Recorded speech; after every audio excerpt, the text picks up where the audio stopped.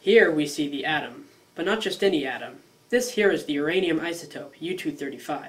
Now just left to itself, U-235 will occasionally throw out a stray piece of itself, because it is a bit unstable. This is called radioactivity.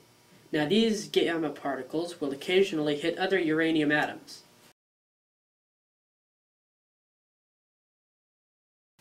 Pretty interesting results, right?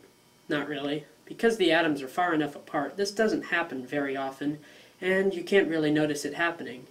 But now, if you are going to compress the uranium, the atoms get closer and closer and more likely to hit each other. If they get compressed to a certain point, called critical mass, they are almost certain to hit each other, and then they all go off.